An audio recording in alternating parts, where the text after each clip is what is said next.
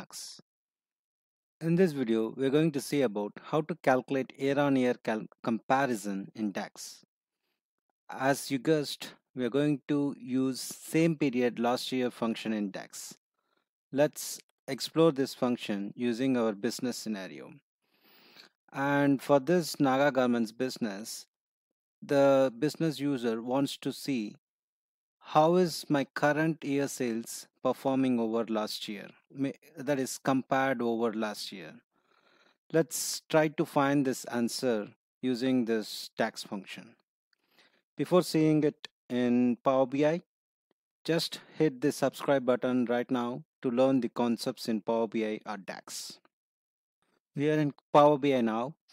Let's try to create the last year sales. Before that, let's try to explore the current sales. Okay, how the current year sales or how the sales is happened. Now you can see here you have 2016, 17 and 18, right? So let me increase the size slightly. Okay, so we want to see how my current year sales performed the last year. So if we have it in same bar, then it will be very easy to understand. Not only this, even if we want to compare with quarter and month, we can do it. Let us try to create a measure for it.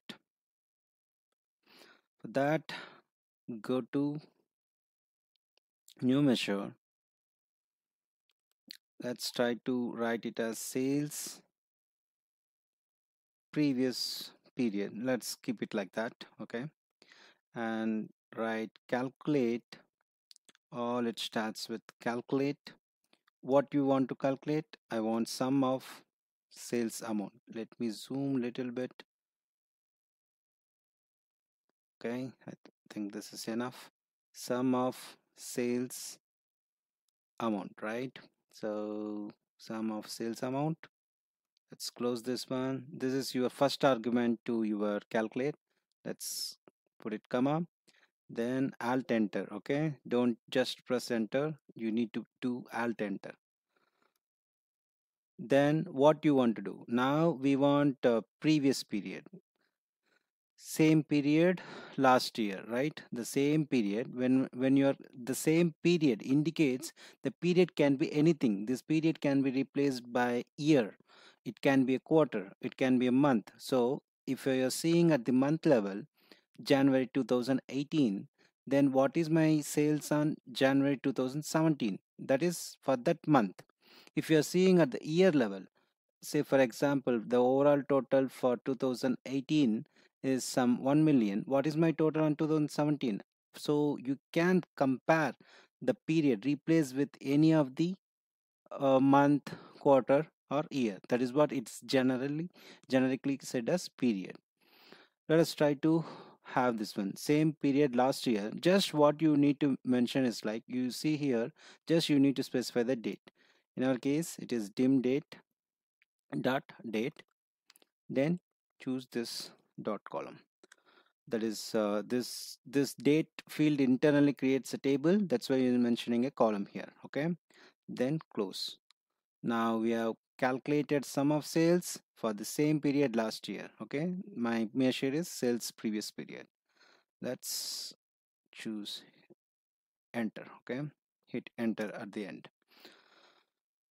We are done. So let us try to get this measure in this chart. Okay, now you see here, and let me have the data and increase it slightly. Okay, now you see this is 2016's sales. Okay, you see the legend, so let me increase that one also so that it will be easy to understand. Okay, now you see this is the sales for 2016. Okay, there is no previous year data. This is the business started on 2016, so there is no previous year data. Now if you see on 2017, this is the 2017 data. Whereas this one is nothing but your 2016's data. So you see the comparison here immediately.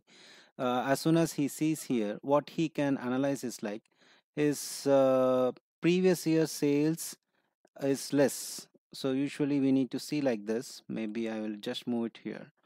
So now his current year sales previous year is this, and sales current year is this. So there is an increase in sales. Whereas here his previous period sales is around 2 million, whereas here it is 1.7 million. There is immediate decrease. So there is something he missed out in 2018. That is what his sales is going down. Immediately you can see. So this is at the year level. This same period last year is so powerful. You can drill down to another level, say for example in the quarter level. In quarter level also you can compare.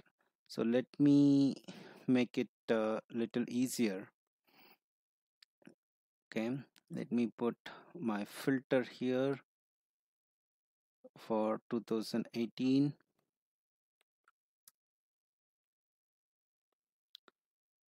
Make it as list.